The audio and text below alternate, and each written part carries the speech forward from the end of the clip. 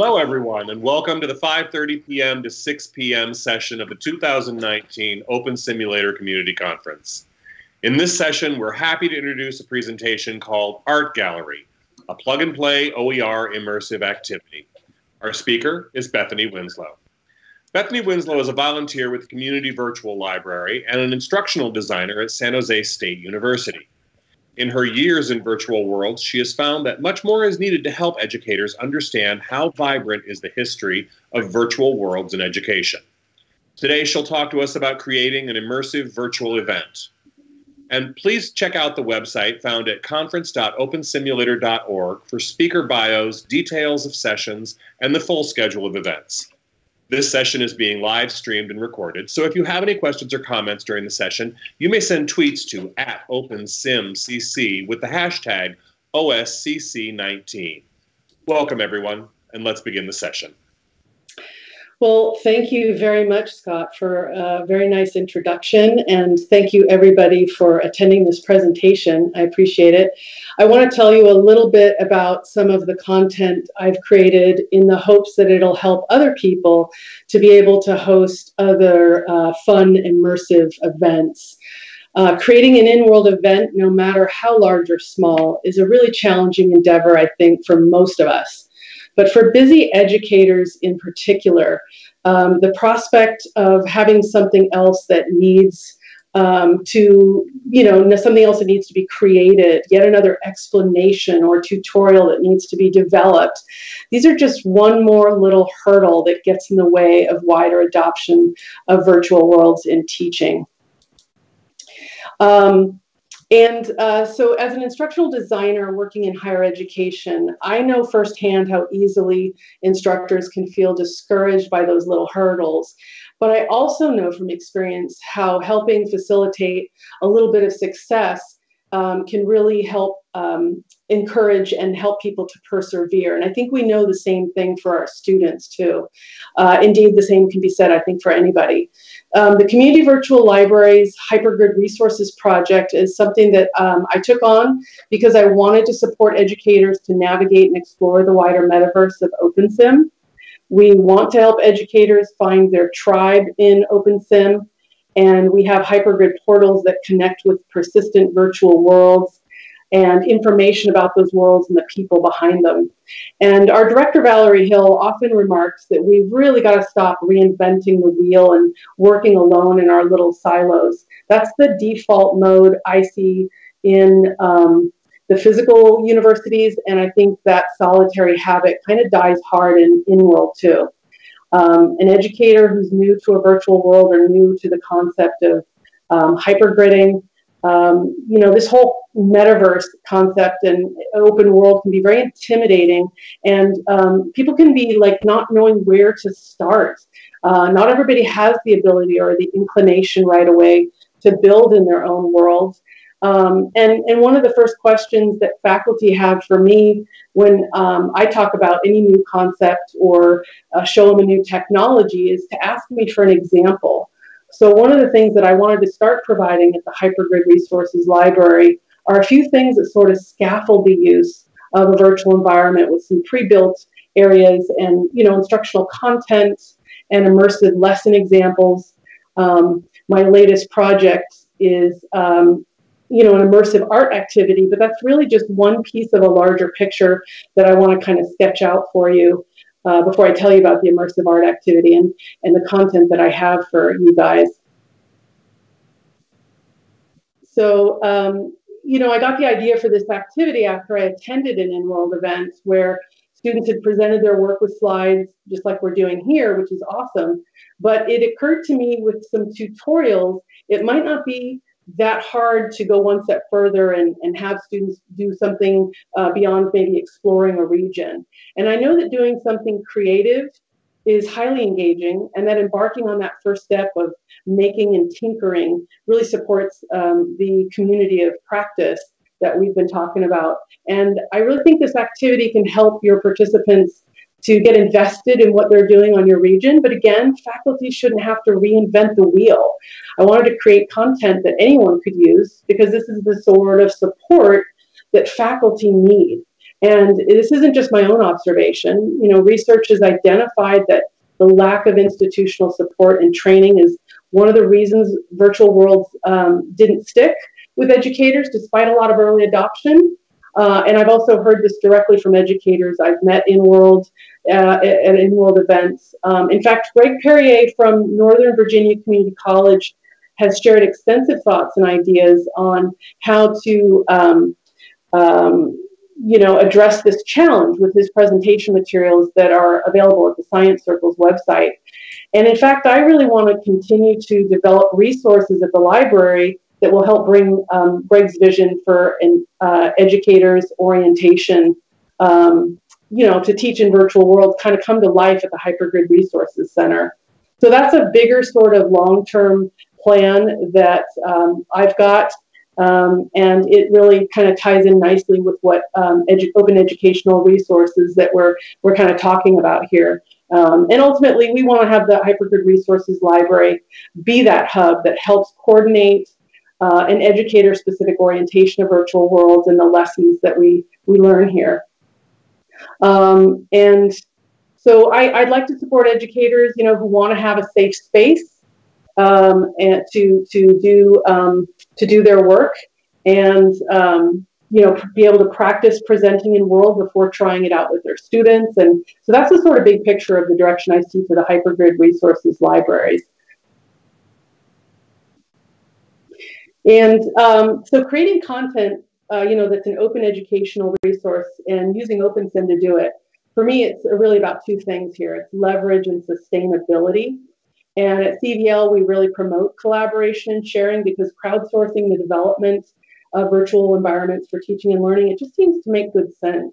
I think it's a worthy, long-term, sustainable activity. And the alternative is that, we might be just at the mercy of others who are selling us solutions. And, for educators just getting started who might not be ready to have a region of their own, where else would they go first other than a library? So we do have portals that connect to other people's worlds. And we have public spaces where educators can meet with a colleague to try out their hand at presenting in world. At our Kitely location, we have some additional beautiful meeting or discussion areas and settings that I think really are conducive to learning. And we really want to go beyond providing attractive areas where they can meet with students or colleagues or practice delivering a presentation. So, I want to offer additional resources that show an educator what an immersive activity might look like in world and actually give them content they can copy and put into their learning management system too. So what I've been working on are several different examples. And all of these are marked clearly as shared via Creative Commons licensing. So anybody can copy and use what they find at our location here. And perhaps they'll just give somebody an idea or two. But visitors to the Hypergrid Resources Library on Kitely or Avicon will find an example lesson that integrates hypergrid exploration. So I have on the screenshot here some example lessons. Lesson of a hypergrid with instructions. There's directions on how to hypergrid, do a local teleport hop for the students with some screenshots. And I have inquiry questions that are pre-written so an instructor could actually look at this and see how this could be useful. And they could modify this for a real lesson. The note card giver provides links to Google Docs that an instructor can use as is or modify. And finally, one of the long-term goals of CVL, I kind of think, should become maybe be a GitHub type of repository of various open educational resources, as well as maybe OER files. Now, I don't know the technical side of how to do that, but it seems to me to make a whole lot of sense that this is very much a library and archival kind of project. But I want to tell you about the immersive art activity. This immersive art activity, I call it the art gallery contribution. After completing a survey about an educational event, when it asked for a recommendation to make it the next one even better, I wondered if I might be able to help walk new participants through a process of taking a photo or a selfie somewhere in the region and then meeting at the sandbox and showing them how to add their photo to a simple prim. And I actually volunteered to help do this. And then, it dawned on me I should just write up instructions, create some generic signage, make a couple of tutorial videos, and then just share this with anybody who wants it. I think the activity could be adapted to a number of different ways. So the event where we're going to test this out, of course, is our own event where is going to be a Friends of the Community Virtual Library wall. So at the event, we'll be asking people to take a selfie anywhere on our region, could be two, and someone could, adapt this to some artistic or landscape photography art gallery at their own event or whatnot. I think there's a few things, though, you need to do to make this work. First of all, you've got to provide an orientation to your specific location and, how to access the tutorials. But my generic content, tutorial content should really help. But I'd still recommend meeting your participants in World. I would recommend to instructors to encourage collaborative exploration, maybe in teams or small groups. And I'd even provide, recommended teleport locations on a Google Doc or something. And you could put that sort of thing in World on a note card, or it could be something you post in your learning management system. But my instructions are generic, but there's a tutorial video on how to use the search and your mini map and the world map and how to just click to teleport and explore. Ideally, I think the event would take place over a long enough period of time to allow people to, to log in and out multiple times over several days, because you'll want to meet at the sandbox to help students with the resing of a prim and helping out there. But I really tried to make the tutorials be enough to help your students on their own. And finally, you'll want to have some kind of little concluding activity, like a mixer where you add their artwork to a gallery wall. And I'd also recommend a prize for participation. That's a fun incentive, and it's not essential, but giving away some goodie is another engagement device that helps participants feel invested in the activity. So if I were an instructor, I'd probably also give extra credit for this kind of thing too.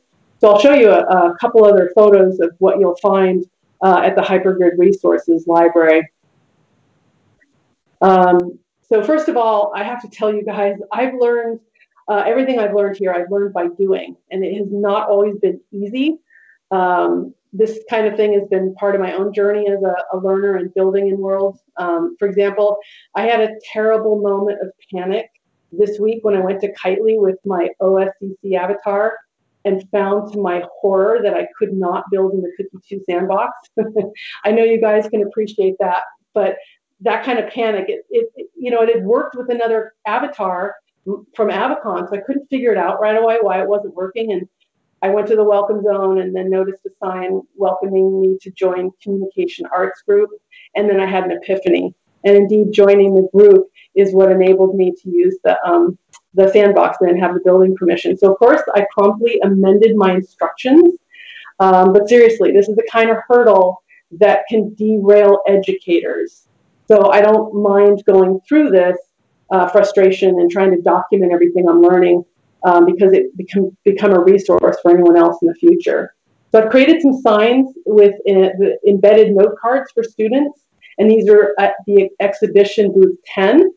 And these are full permissions, so you should be able to, and I tested it, you should be able to take copies.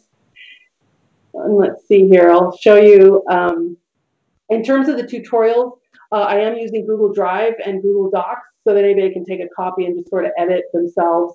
But the idea here is making something that's generically useful enough for many people so that anyone can participate even asynchronously if they can't come to your live event, that they can still participate. I've created some generic signage with directions on how to find and get to a sandbox. And the signs have some note cards that have links to the tutorials and screenshots that are on the Google Docs and video tutorials that we have on our YouTube.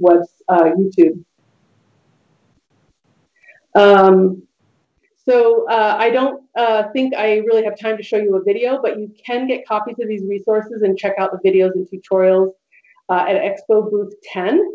And I would love your feedback. For example, if you see any problems or have any suggestions, I can integrate your suggestions right onto the Google Docs.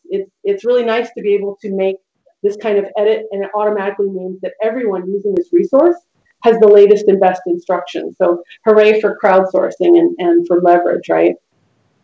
I did intend to group all this content together and into a single folder, but I haven't done that yet because honestly, I figure out stuff as I go, and I haven't figured that out yet. So we do encourage you to please join us to help us test the usefulness of these tutorials and become a friend of the Community Virtual Library. We have a holiday mixer on Friday the 20th from 3 to 4:30, and if you can't make it at that time, we hope you'll still come another time, and because you can follow the instructions there, share your photos with me, and I'll add it to the Friends of the Library wall. What we're going to do is meet at the Hypergrid Resources Library at Cookie 2 on the Kitely Grid. And to kick it off, we're going to, I'll recommend some places to visit on our region. And you can use the teleporters on your own and kind of look around. We'll take some selfies or photos and gather at the Cookie 2 sandbox and make our art objects and then go back to the gallery, which is right next door to the main library building. And we'll be adding people's portraits to the Friend of the Library wall. I think that's about it. I thank you very much to everyone who's come to this presentation. I really do hope that you find some of this content helpful, or that you could see the value for an educator who doesn't have the expertise that I think most of this audience actually has. I think we might have a minute or two for any questions or comments.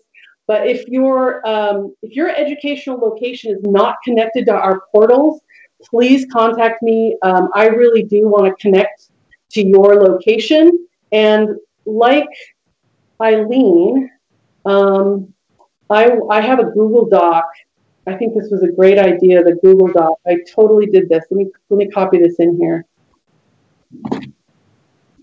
So if you guys have any suggestions, just post it on that Google Doc, because I can't keep up with all the virtual worlds that there are. And of course, if I've ever linked to your hypergridded location and you don't want it, please let me know that, and I'll take the portal down. But oh, thank you, Eileen. I wish I had more faculty at San Jose State who are doing stuff in World. And that's why I'm delighted to help you or your students or your faculty. It's great. So if there's any questions, let me know. Thank you very much, Bethany. Yes, if anyone has any questions, please put them into the chat stream, and I will read them out to Bethany, and we'll take it from there. Is there any attempt to do more than put a picture on a prim, like build something? Well, that's a great question. Like I said, I learn by doing. I'm not a great builder. It was a revelation for me to be, and now I think it's easy to put a picture on a prim. But that's, I have very little other skill. Like I wouldn't know how to make a script. So, I am definitely looking to do more in terms of creating tutorials or help for other faculty who want to teach in World. And like I said, I want to build on Greg Perrier's, his vision for an educator-specific orientation. So I have some definite ideas with that. And the biggest challenge you see for new users? Well, that's a great question. Eileen can speak to this at length as well. There's a learning curve. It's hard. And I really believe that it should be, and my pitch right now is I go to a lot of physical world conferences, and there's lots and lots of interest in VR. It's everywhere. But a lot of people I know or I meet all over the country, they've never been in a virtual environment. And I encourage them to make virtual worlds their professional hobby as a form of preparation. Yeah, you guys have videos going over the basics. Yeah, I should add that to the library, Franz. I'm going to go ahead and copy that right now. Thank you. We do need to kind of have things not be scattered all over the metaverse and be recreating the wheel. We're reinventing the wheel all the time. Alan asks, have you asked folks if they spend a few hours a week helping teach building to teachers? No, I think there's different kind of groups kind of doing things. Everybody's kind of doing stuff on their own. And it looks like you want to ask another question, like, would I be willing to do that? I would. In fact, I've thought that I could maybe start hosting like weekly Zoom sessions. Maybe I can't do this weekly, maybe monthly Zoom sessions to get started. But I need faculty who are interested. I only know a few people at San Jose State even doing anything in World, and they're all at Bacara and CDL. They're all my peeps in World right now.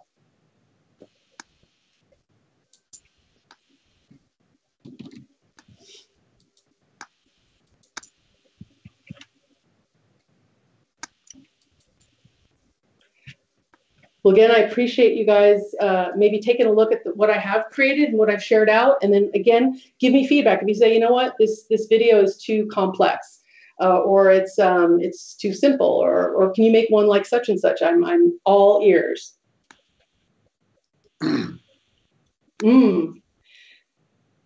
See, I need to know where that curriculum is.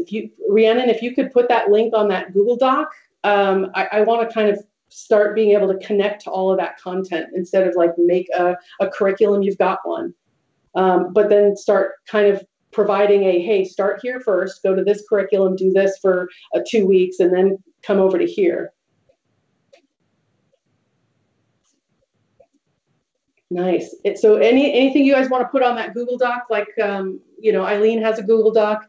I think we got to kind of try and work more collaboratively together. Yeah, I cannot agree more. I bookmarked your doc myself, and I'm going to go do a deep dive. All right. Thanks, everyone. Thank you, Bethany. That was a terrific presentation, and there's a total need for everything that you're doing. Now, as a reminder to our audience, you can see what's coming up at the conference schedule at conference.opensimulator.org following this session. The next session will begin at 6 p.m., and it's entitled Music at OSCC 2019.